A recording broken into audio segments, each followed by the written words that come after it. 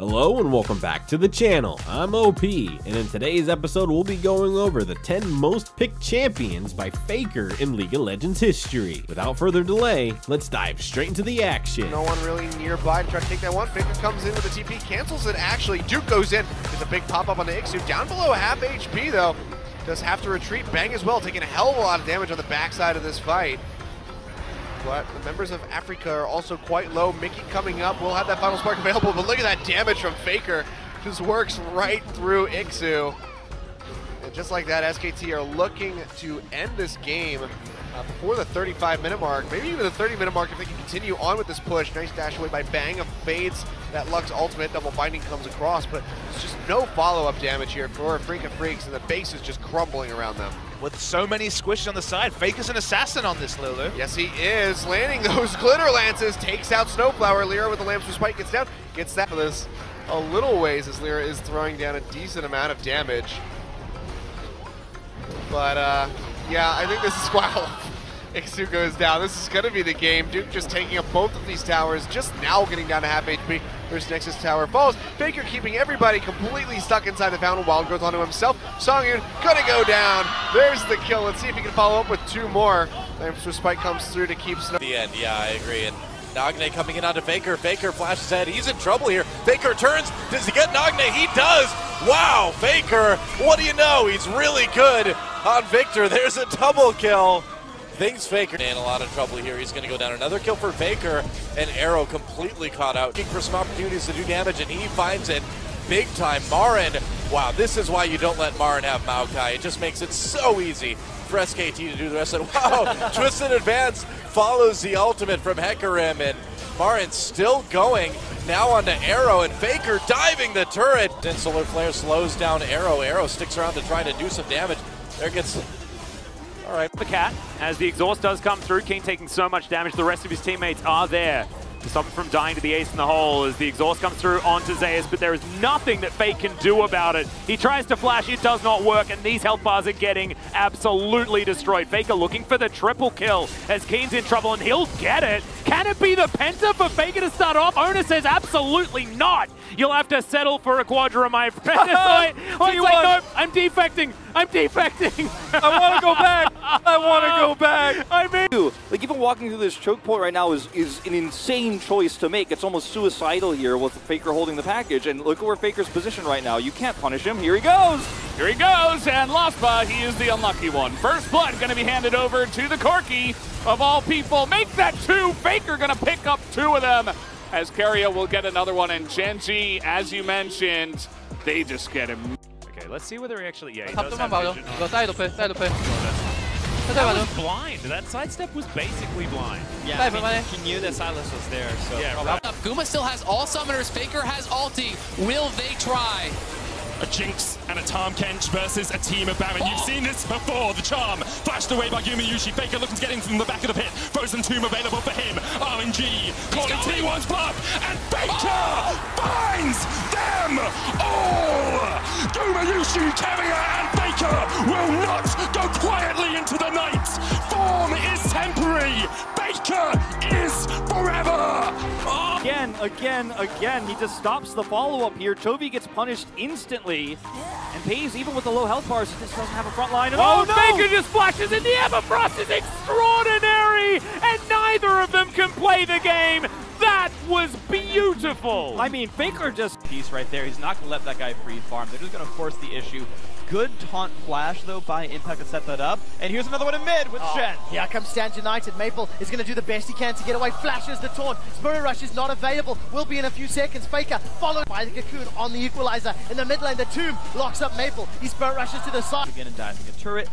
Rushes non-combat items, still has better record in fights. Oh, here comes Faker. He has just melted state. The piercing arrow goes out. Baron down to 6,000 HP. Gamma Bear's going to try to engage in this one. They've got no vision, though. That's a flash over the wall. Impact does catch him. Look at that. Massive damage from Impact. The Ring of Frost locks him up for a couple of seconds. Hourglass has not been used yet, as the first victim was Maple. Spirit Rush not even used. Now the Hourglass by Faker keeping him alive. NL does throw down the barrier in the background. Sort of. So that was smart from MLXG to buck the trend of this tournament where it's been passive to be a lot more aggressive. And speaking of aggression, the flash and chase for Faker. They have the damage, knocks him back up. One more shot will do him in.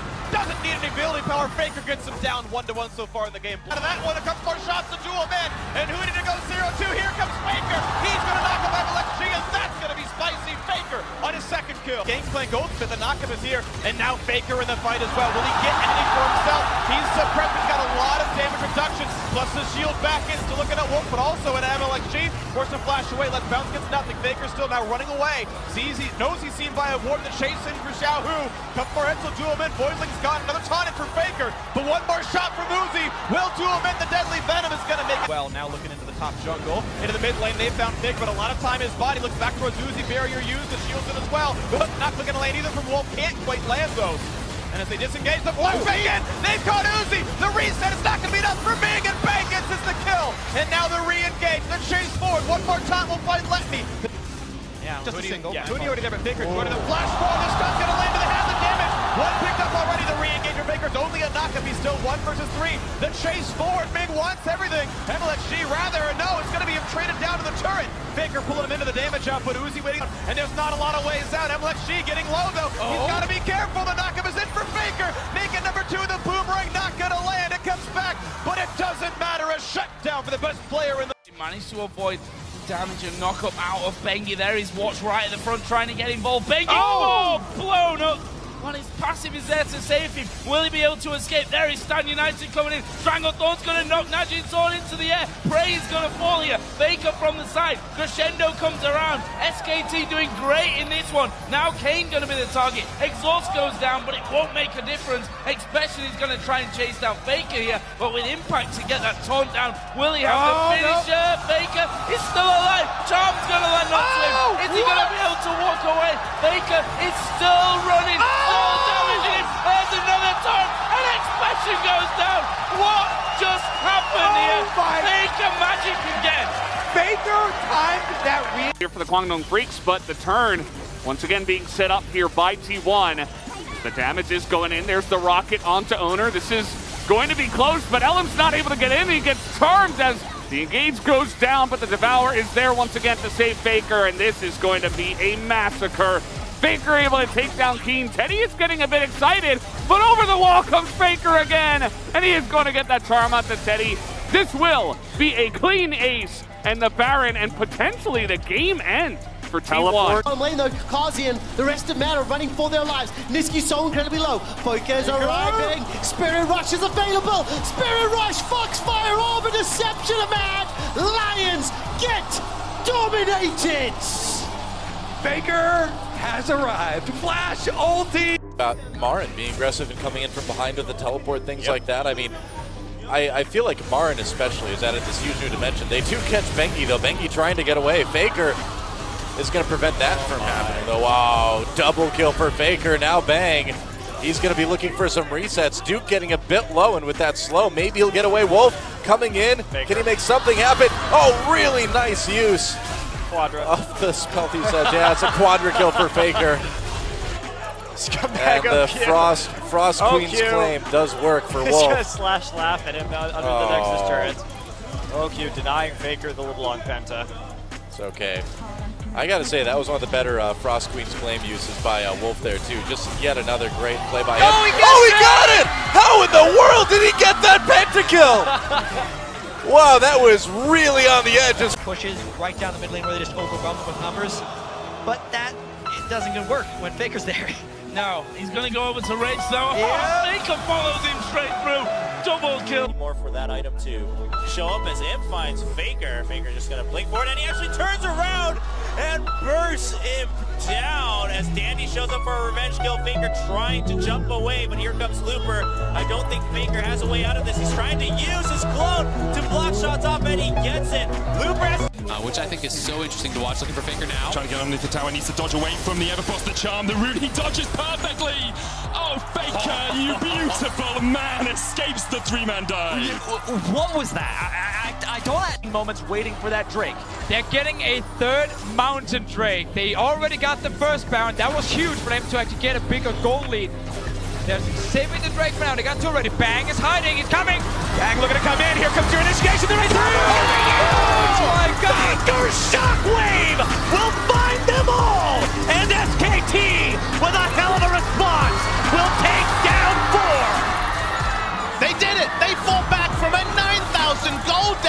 won a team fight against all expectations. Rumble could not get the perfect equalizer because in half a second, it was so important that they took the early objectives because Orianna is never grouped with a front line in front of her to put the ball, to cancel out the death mark. Faker has been out of position because it's very hard to have position, and we hear an ultimate pop, and we see a turn. Yeah, Dredge line coming through. Big equalizer! Big shockwave comes through. Faker just absolutely devastates the ranks of KT Roaster. A triple kill for him. Pawn trying to get out with his life, but it just doesn't look very likely. And good God, off the backside of the Baron, SKT blow the game wide open. Hootie! Really left to be had, and everyone else able to disengage properly. But now the play towards topside. They do see Faker, and the cocoon's not going to land though. So can they get anything else? The flash chase. It's Smeb onto his face, looking for a little bit more, and he's not going to go down. Faker, with just a ghost, gets away with it. He knew they were coming. The second Gorilla charged at him in an empty lane. He did a minor step upwards, forcing the cocoon to ever so slightly miss. This leaves mid lane exposed, but Prey is here to defend. But that was so close. Faker saw the enemy support running at him. He knew he was getting ganked, and then the cocoon was just a hair short. Just a hair short, and just a split second off from flashing away from the shockwave. And so many incredibly slim margins that could decide this series. And 2 destinies for every single teleport spell right now. Amazing J getting aggressed on by Bengi. He should be fine. Make his way out. The wave will reset too. So overall, EG clawing back into the game with the globals. But teleports are about to come up again, and that could swing it in favor of SKT again. And Bengi bought a Sightstone and is ahead of Amazing J right now. If you just like detract that money, he's still got more than this poor Gnar top lane right now. Mid lane turret also goes down. The flash engage from Faker. Yeah, there's the Rune Prison in there. All of the spells, all of the time. Faker, the 1v1 against Pawn. And that's with Rod of Ages and Tears still stacking up. And we talked about this matchup earlier. We said Ryze can't touch TF because he will get gold carded every time he aggress as well. 40 seconds till this Drake comes up. About the same time they find the rest. 369 going to take his fight against Faker. Will it be enough? Does he win round 2? He's ignited. He's ever frosted. And Faker with 5 health left wins the one-on-one. The GOAT! Now he's got more enemies coming after him, though. He's going for the sneaky recall. Out of vision. They know he's on the left-hand side. Missing. Will not spot him go into the brush. They see. You can see it. You can see it. It was in vision. They don't walk over to the roam ward.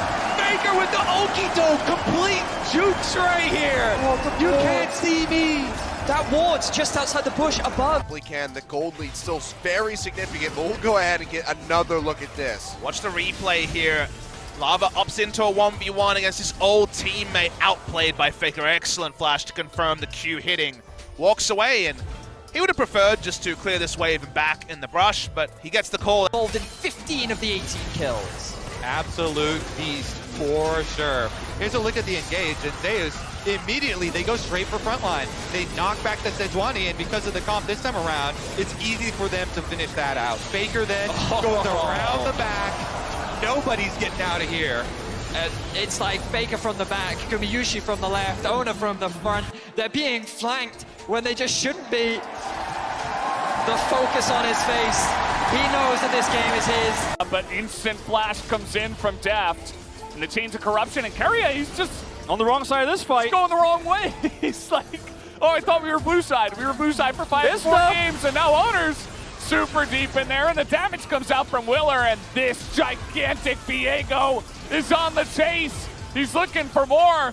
We got Mr. 200 Years on the opposite side. Gumayushi trying to make it go, but Vista gets it going, and Faker is trying to 1v4 now, and he will be able to. He's creating the front line for Gumayushi on the Aphelios, and he's going to keep this fight alive. Toby's just barely going to get out of here. It looks like Faker still doesn't have his dash. He'll have it.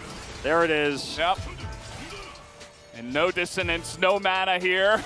He's got a Crab Rave. Faker here is one of those pick targets.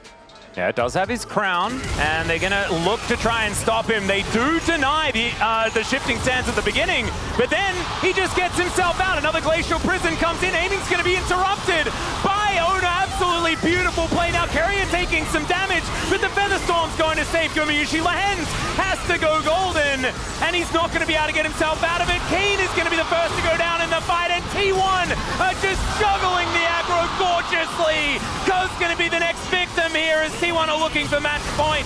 They are looking for no mercy, and they want to head towards the final. Faker, he lives! He lives in more ways than one. He is not.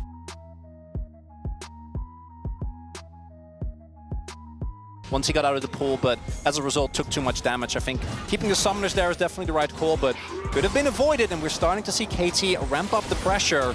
Well, Cannonball's coming in as Cuz looking for Faker, doesn't quite find the Q. Stun lands though from BDD, and surely one of these CCs is going to work. No, Faker's able to shift the sands. He gets himself back to the turret. I mean, this is just what Faker does on the...